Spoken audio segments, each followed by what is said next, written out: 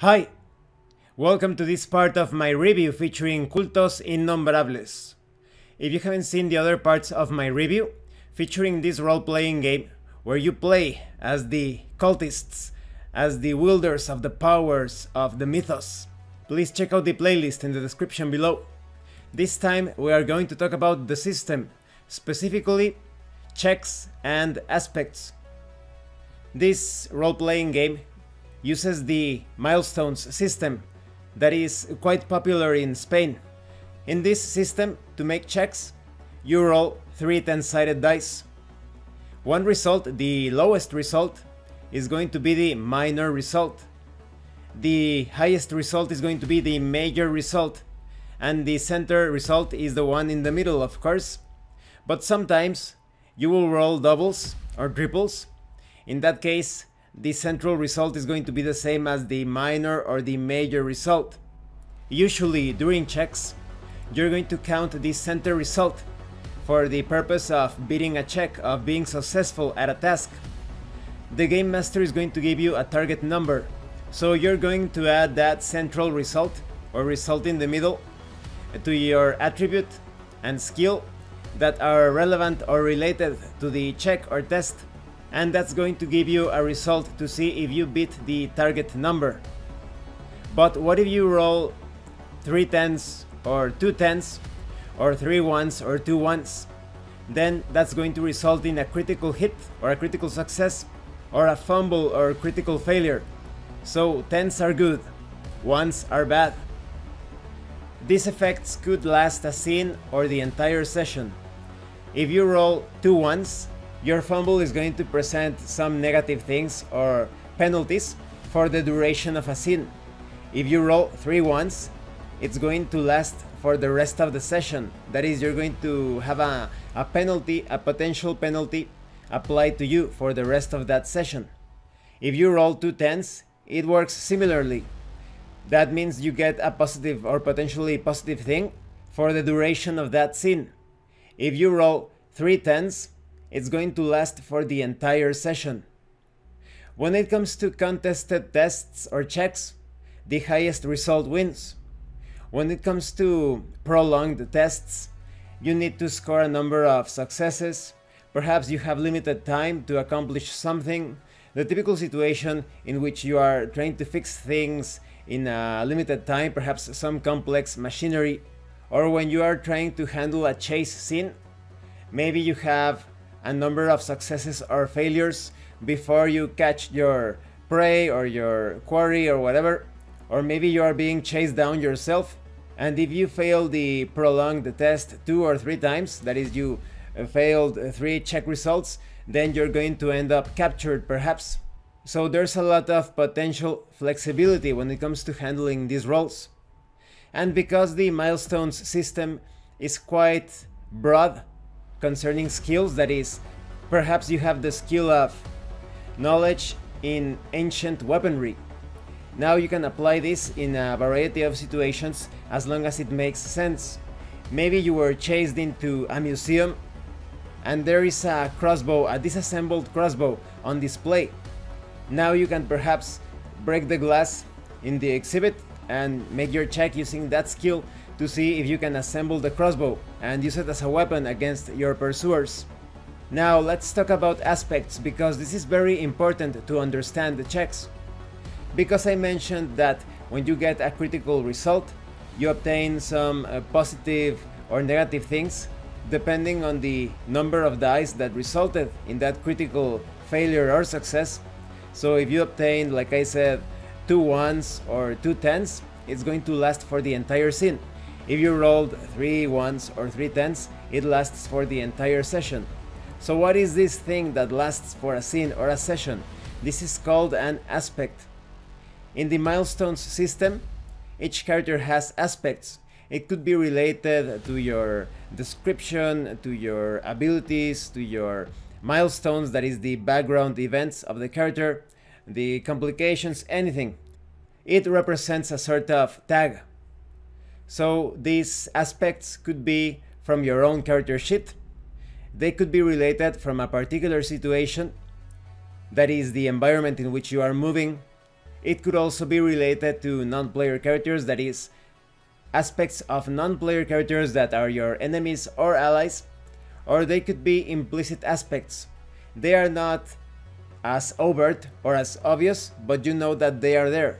Let me give you some examples. When it comes to your own aspects, maybe you have the background of you were a private detective once that ended up killing someone in a back alley. So now you have aspects such as private detective, killer, anything that you can think related to that particular moment in the character's life. Or maybe, like I said, it's related to your skills. Maybe you have advanced knowledge in hacking. Maybe you know how to plant seeds to get some crops going. All of that could serve as aspects for different checks. We will talk about how this works in a few moments. Then we have, like I said, aspects related to other characters, non-player characters. Maybe a non-player character is a librarian. Maybe a non-player character is an archaeologist. All of those aspects could also be used in your checks. Then when it comes to situation aspects, it could be related to the environment in which you are moving. Like I said, maybe you are moving through a yard and there is a lot of junk. Now you have the aspects of yard and junk to work with. And when it comes to implicit aspects, maybe you are using a flashlight, so now you have the aspect of battery, because flashlights usually work with some sort of battery or some sort of power source. That's an implicit aspect. So how can you use these aspects? You can activate them by using drama or dramatic points. So this resource is used, that is 1 point per aspect that you wish to activate, in order for the aspect to work in your favor. So like I said, maybe you are moving through this yard and you want to activate the junk aspect to create some improvised weapon or some tool that you need at the moment. You spend your point to make a roll, but in this case the 3 dice are going to work a little bit differently. Instead of counting the central result, you are going to count the major result, the highest die, for the purposes of that check. But there is some other thing. If you rolled any sort of doubles on the other 2 dice, and if they are higher than the major result, you are going to count those instead. So maybe you rolled a 5 and 2 4s. 4 plus 4 equals 8. So that's greater than the major result, and you're going to use that 8 for the purpose of that check. And it works the other way around. If the game master wants to activate an aspect against you, maybe you have a limp, or maybe your character has some sort of injury, maybe you're trying to make a jump or climb, the game master could activate, the game director could trigger these aspects, and the game director has an unlimited number of drama points. So he or she can spend a point to trigger this aspect against you, and now you need to make your roll, but you're going to count the minor result.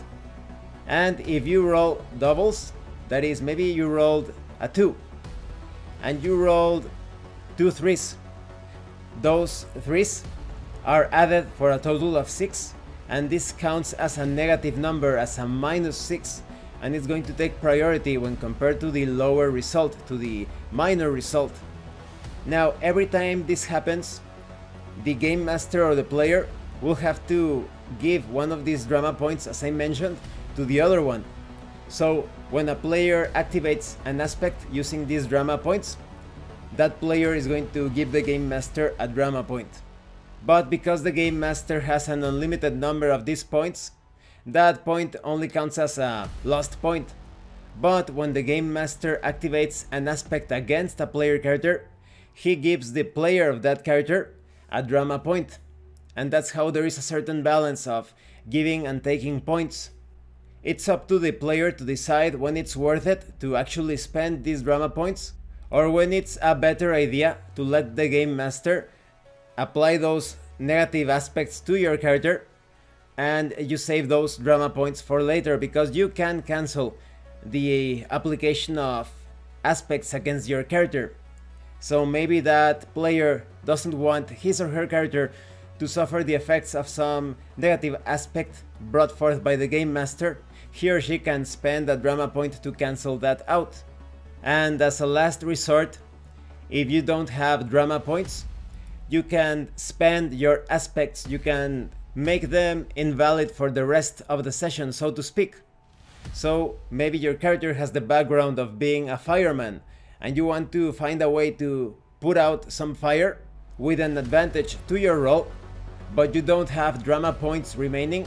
You can spend your aspect, you can ruin it, to put it in a way, for the rest of the session, and now you make that roll with the advantage that I mentioned of counting the major result, counting doubles that are above the major result as the number for that check, etc.